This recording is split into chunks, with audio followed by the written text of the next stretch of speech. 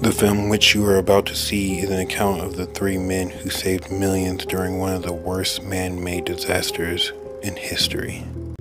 For a lot of people, hearing the name Chernobyl evokes many powerful memories or thoughts, especially because it is a window into a nuclear apocalypse that many don't want to see, and it only happened 36 years ago. And in all those years, if you've been living under a rock and don't know the story, essentially, on April 26, 1986, at the Chernobyl nuclear power plant, which is located near the city of Pripyat, which is on the border of Belarus and the Ukraine, inside the Ukraine, which was also a part of the USSR at the time, went nuclear during a nightly safety checks in the number 4 RBMK reactor. It went out of control during a low power test, leading to an explosion and fire that demolished the reactor building. And unfortunately, as a result of this, the disaster released over 400 times more radiation to the atmosphere than the atomic bomb dropped on Hiroshima, which in return contaminated millions of surrounding acres, killed millions of peoples in the surrounding years, and almost permanently deforming all fauna in the surrounding areas. Though, unless you've been watching the recent miniseries about Chernobyl on HBO, you might not know the true scale of the destruction that could have been unleashed if it were not for 3 brave divers. Though, surprisingly enough, there are 2 versions of this story, a mythical one and a true version one. Let's dive into both of them.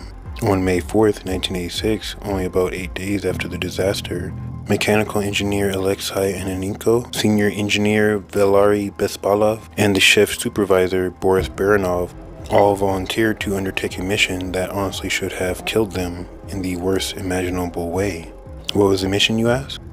Well, you see, on the day of the disaster, firefighters had pumped massive amounts of water into the reactor in order to control the blazing fire. Though upon doing this, they flooded the plant's basement with radioactive water. There was only one thing wrong though. The basement also contained the valves that in turn would drain the spent nuclear fuel pool that sat beneath the reactor, which during normal operations acts as a coolant for the radioactive elements. And unfortunately, a couple days after the meltdown, it was discovered that molten nuclear material was melting through the concrete floor and starting to make its way to the pools below. And here is where things get apocalyptic. If the lava-like nuclear material even made a little contact with the water below, it would have caused a radiation-contaminated steam explosion that would have destroyed the entire plant along with the 3 remaining reactors, which would have almost certainly killed millions with the force of 3 to 5 megatons, leaving all of Europe uninhabitable from the nuclear fallout for hundreds of thousands of years.